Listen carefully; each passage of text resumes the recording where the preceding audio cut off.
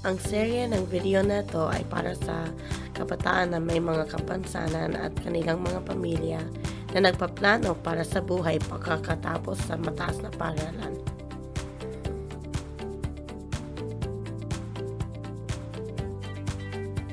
Kolehiyo para sa mga tao na may makakaibang kakayahan at kultura. Sa section na to, sinusuri namin kung ano ang itsura ng araw-araw na buhay pagkatapos sa paaralan. Maraming mga mag-aaral na may mga kapansanan ang nag-iisip na dumalo sa kolehiyo o universidad upang pag-aralan ang mga paksa kung saan sila interesado at makakuha ng degree na kaugnay sa trabaho na gusto nila. Ang isang mahusay na paraan upang simulan ang pagtuklas sa kolehiyo bilang isang opsyon ay ang pag-iisip sa kung ano ang mahalaga para sa iyo at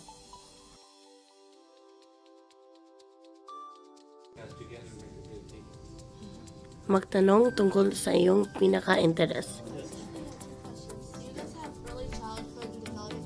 Yes, they do. We have it. You go there and you can work with the kids here. So you basically go to usually 6 elements. So grade 6, you'll step into you go to register person, register online, and go to this is the piece of electronic classes. Ang mga magulang ay maaaring makatulong o hikayatin ang kanilang anak na maghanda para sa kolehiyo simula pa lamang sa mataas na paaralan. Makilahok sa mga aktibidad sa komunidad, makipag-usap sa mga tagapayo sa paaralan at mga guro ng IEP, kumuha ng mahirap na mga klase sa high school upang maghanda para sa kolehiyo.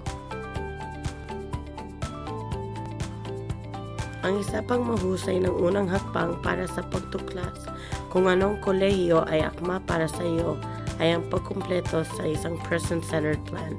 Ang isinusulong na proseso na ito ay sumusuporta sa tao upang makamit ang kanilang mga pangarap.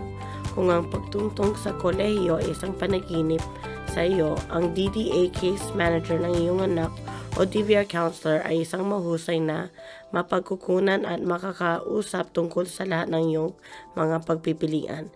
Dito mabubuo ang tiwala at matutukoy ang mga paraan upang mag-ambag sa iyong komunidad. Para sa higit pang impormasyon tungkol sa person-centered planning, tingnan ang section 1. Ang mga magulang ay maaaring makatulong sa kanilang anak na makahanap ng tamang kolehiyo upang matugunan ang kanilang mga pangangailangan sa suporta tulad ng mga programa para sa mga kapansanan, mga sentrong mapagkukunan para sa kapansanan, kapaligiran sa campus at teknolohiyang pantulong.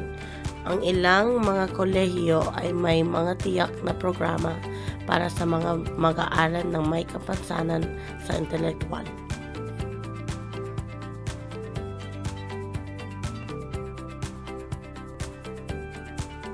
Ang pagsasaliksik at pakikipag-usap sa mga kinatawan sa kolehiyo ay makatutulong sa iyo at ang iyong anak na magpasya kung saan kolehiyo nais mag-apply. Hikayatin ang iyong mag-aaral na magsanay ng kanilang sariling pagtataguyod at independenteng mga kasanayan sa pamumuhay tulad ng pangunguna sa kanilang mga pulong ng IEP, pag-schedule ng kanilang mga tipanan.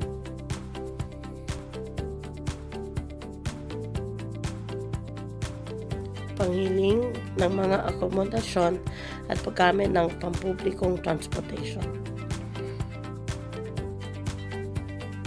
Ang mataas na paaralan at kolehiyo ay maaaring may malaking kaibahan. Tingnan natin ang ilan sa mga pagkakaiba.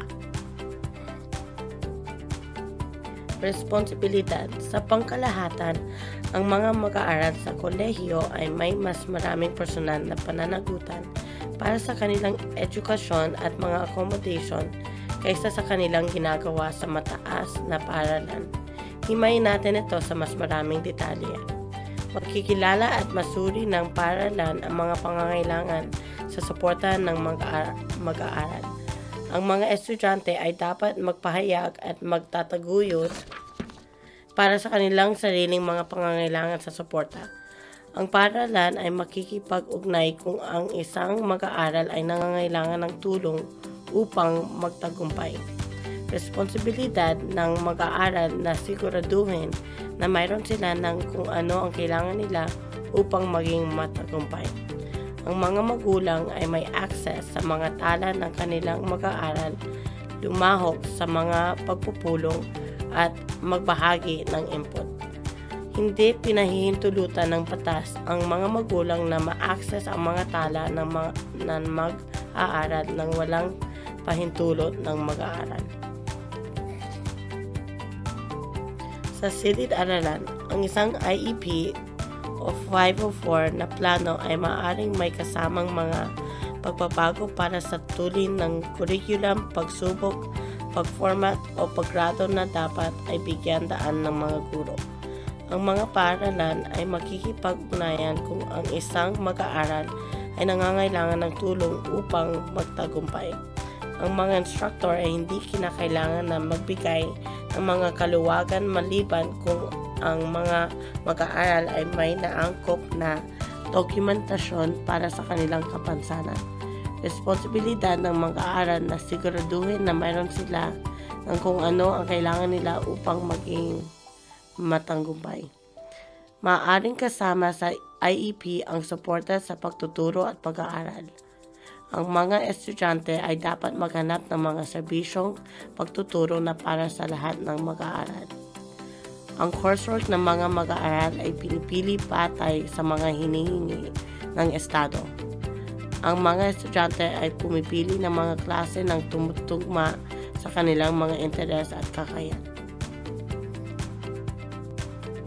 Pagpasok at pananalapi. Karamihan sa mga estudyante ay inilalagay sa isang mataas na paaralan patay sa kung saan sila nakatira. Ang mga mag-aaral ay dapat mag-apply para sa pagpasok sa kolehiyo ng kanilang pinili. Ang mga serbisyong pag-edukasyon para sa mga estudyante may mga kapansanan ay ibinibigay ng walang bayad sa mga mag-aaral o sa kanilang mga pamilya. Ang lahat ng mga estudyante ay nagbabayad ng matrikula. Mahalaga na mag-apply para sa tulong pinansyal. Narinig lang namin ang tungkol sa matrikula, ang presyo para dumalo sa kolehiyo.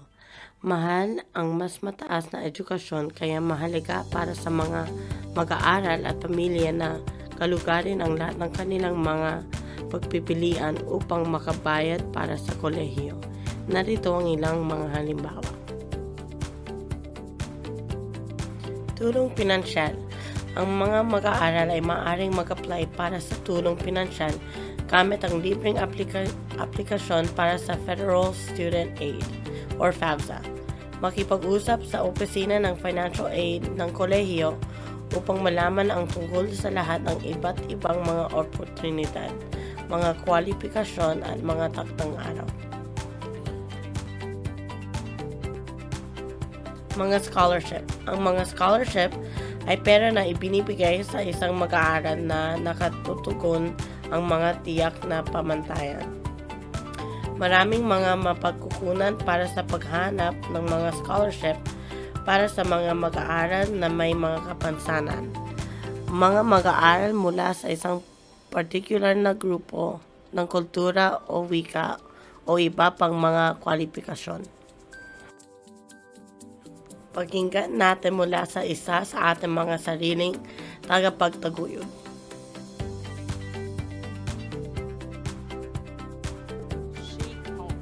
Nakatulong siya sa akin upang makakonekta sa kasalukuyang programa na tinatawag na OLS, Occupation at Life Skill Program sa Bellevue College. Pagkatapos ng paglipat sa kanila, talagang nagpapasalamat ako sa DBR. Noong taon na yon ay nagkaroon ako ng problema sa tulong pinansyal. Halos hindi ako makapasok sa paaralan, ngunit tinutulungan nila ako takpan ng libre ang isang quarter. Narito ang ilang mga mapagkukunan at impormasyon tungkol sa kolehiyo.